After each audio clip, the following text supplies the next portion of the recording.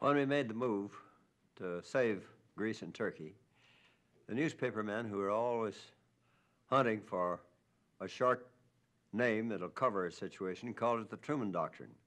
It was merely a part of the foreign policy of the United States which contained all these things, all these maneuvers which we made to prevent Stalin from taking Eastern Europe and Southeast Asia. But when we went into Greece and Turkey, they wanted a short name of things, and they called it the Truman Doctrine. It's just a part of the foreign policy of the United States, and I don't care to have anything named for me that is a part of all the rest of the maneuvers which we were making. But it's got it. I don't know how we're going to get it loose, but I want you to understand that it doesn't belong there.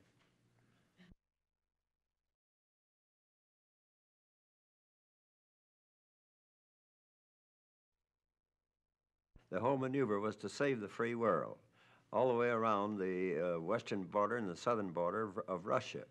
And there were half a dozen maneuvers that were made that were necessary, which we were going to cover in this thing.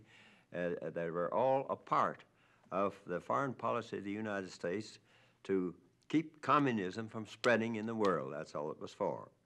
And it worked eventually, but although at the time it was a very, very difficult situation.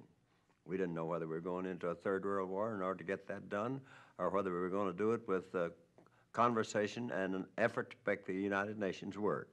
The latter thing was what was finally done.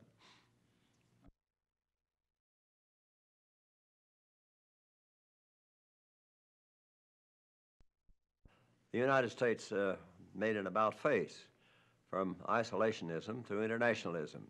It became necessary when the British, which had been the stabilizer along with France in Africa and Asia and the Pacific and the Atlantic too, when they were almost completely worn out by the Second World War, and when Britain made up its mind that it was going to get out of Greece and the Near East, something had to be done to prevent that part of the world from becoming communist.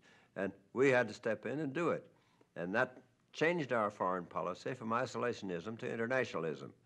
And it was the only thing that kept the whole world from being communist.